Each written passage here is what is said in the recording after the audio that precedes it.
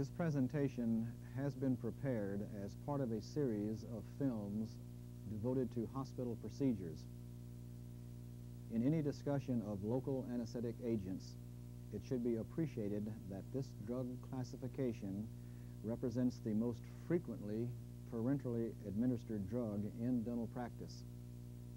Due to such frequency of administration, it should be further appreciated that local anesthetic agents can produce untoward events which may result in serious morbidity or even mortality. It is the professional as well as legal responsibility of every dentist to be able to recognize and treat any serious untoward event associated with the administration of local anesthetic agents. Local anesthetic reactions may be classified into those of toxic overdose of local anesthetic agents, idiosyncrasy to local anesthetic agents, allergy to local anesthetic agents, and vasoconstrictor effect. Rather specific physiologic decompensation occurs with each of these events, and their early recognition is mandatory. For toxic overdose of local anesthetic agents to occur, it is usually considered that excess volume of anesthetic solution was administered over a relatively short period of time, or inadvertent intravascular injection of the agent occurred. Excluding idiosyncratic reactions, once a sufficient plasma level of the local anesthetic agent is attained, signs of either central nervous system stimulation or depression may be observed. This toxic event may be heralded by the patient becoming talkative, apprehensive, and excited.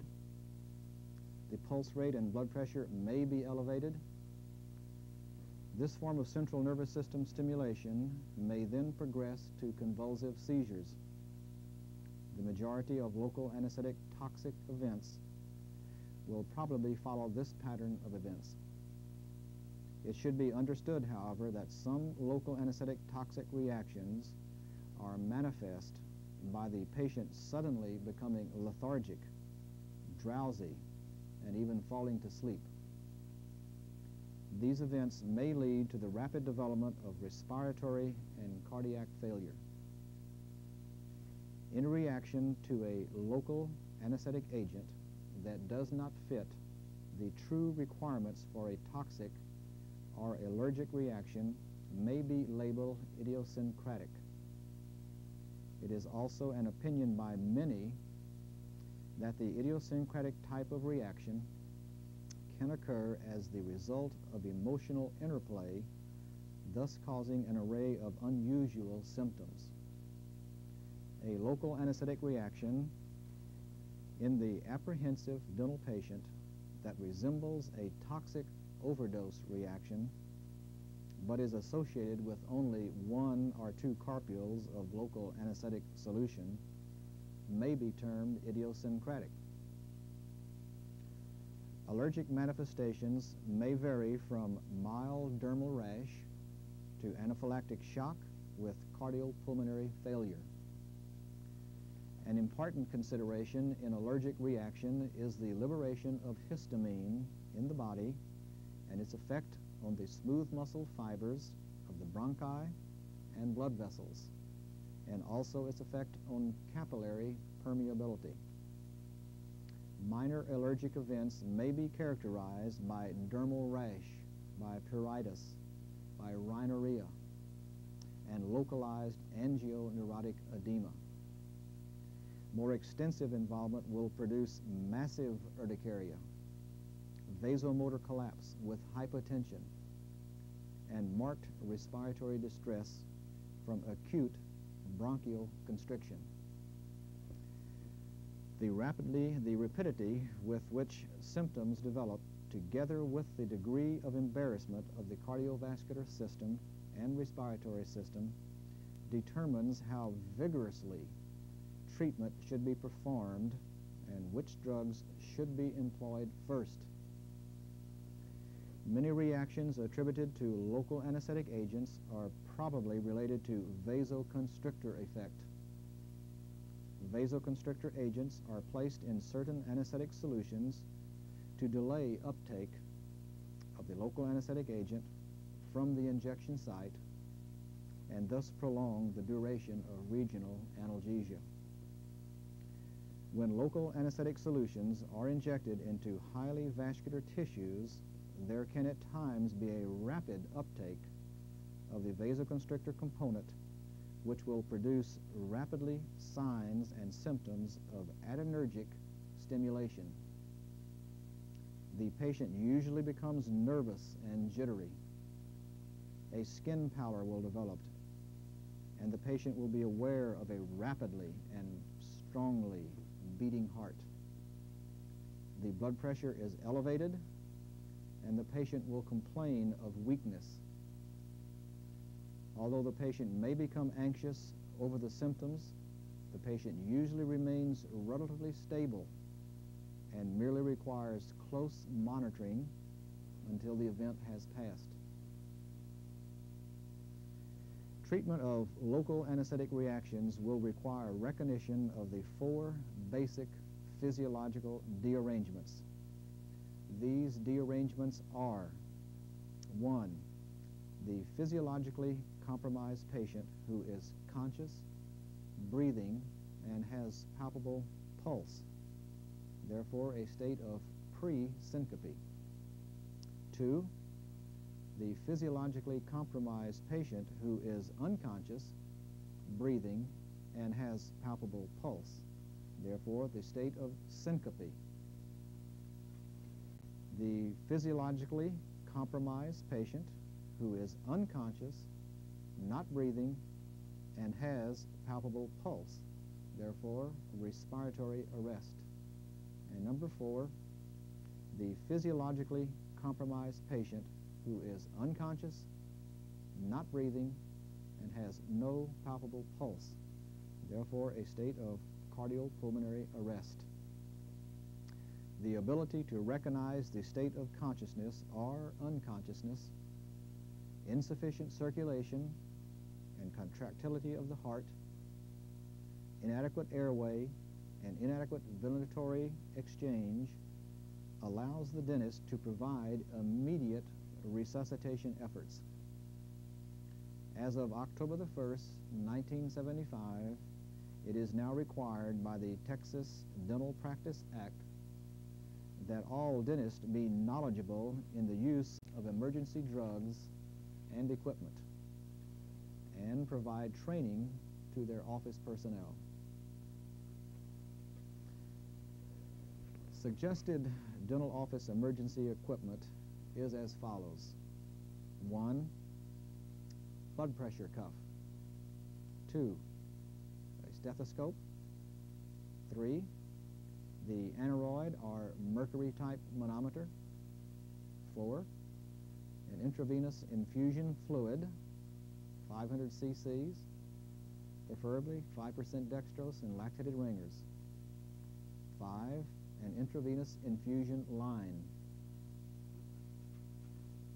6, a number 19 or a number 21 gauge butterfly needle; 7, selected sterile syringes, 3, 5, 10 cc size; 8, selected sterile needles, 21, 25 gauge, preferably an inch in length; 9, a rubber tourniquet; 10, padded tongue blades; 11, nasal and oral pharyngeal airways; and 12, a positive pressure breathing device.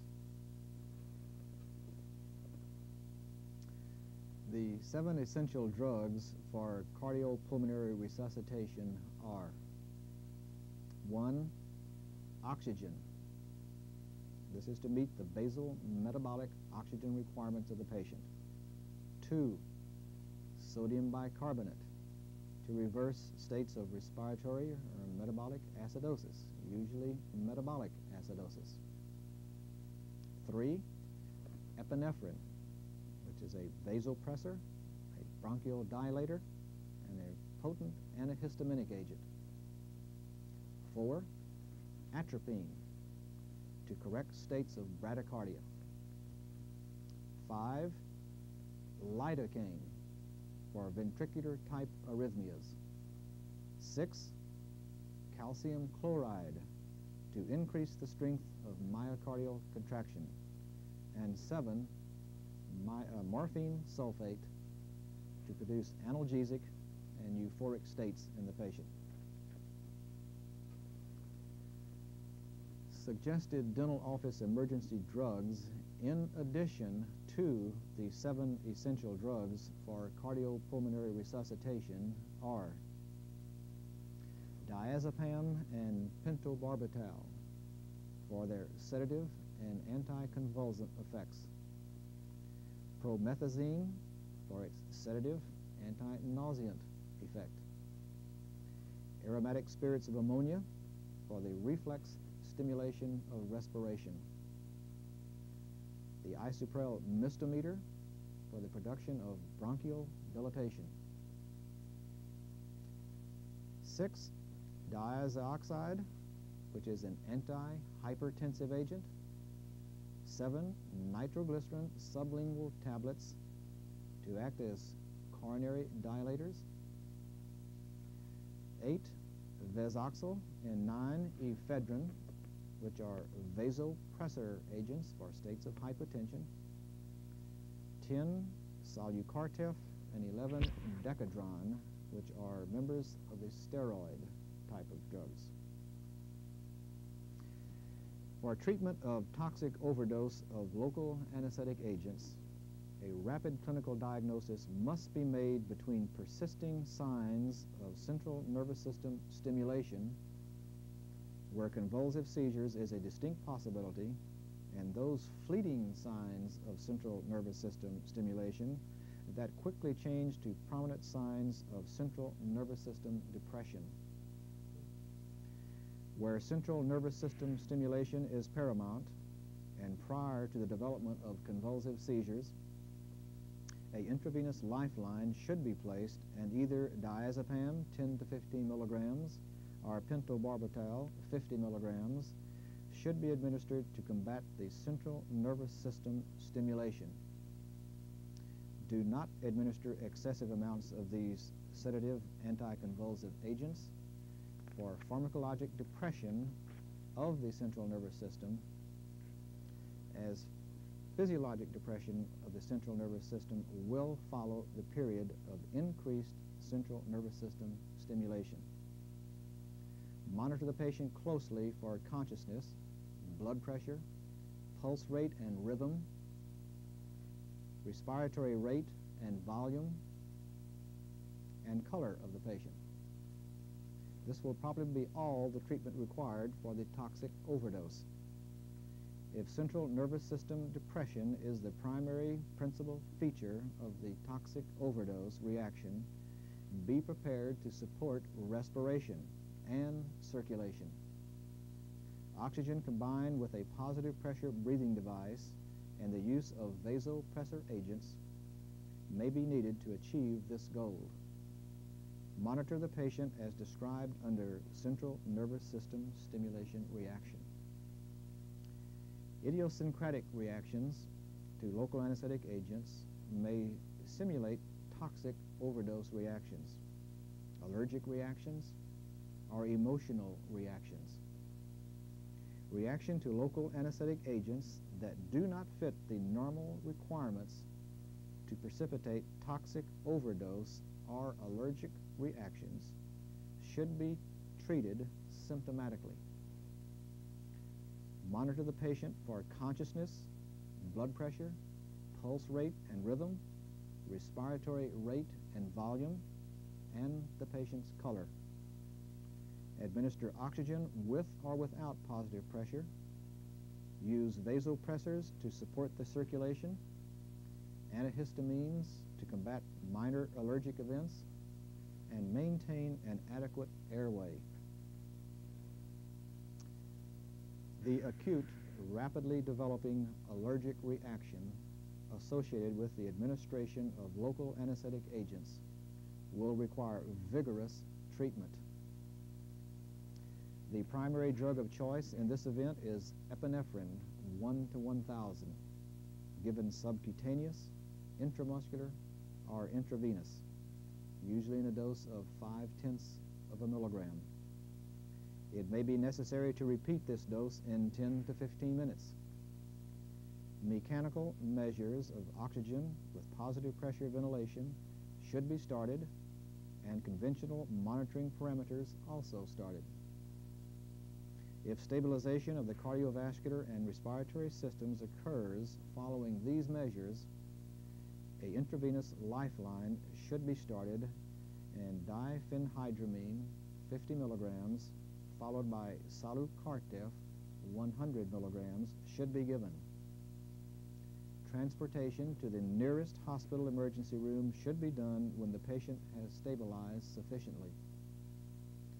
Cardiopulmonary resuscitation, consisting of positive pressure ventilation combined with external cardiac compression, may have to be performed for this reaction. If the event following the administration of a local anesthetic agent is primarily related to adrenergic stimulation, especially a rapid pounding heartbeat and elevated blood pressure, and the vital signs remain basically stable, monitor the patient carefully for a vasopressor reaction. No treatment is usually indicated for this event other than gentle assurance that all is well. If the patient's anxiety becomes marked and emotional factors may complicate this reaction, then diazepam, 10 milligrams by intravenous puncture, may be administered. Due to the frequency of usage of dental patients, own dental patients, and the necessity at times to give several local anesthetic carpules for a given dental procedure, every dentist should be familiar with reactions that may occur following local anesthetic administration. He should know how to recognize the various reactions, and finally, how to best treat the reaction precipitated.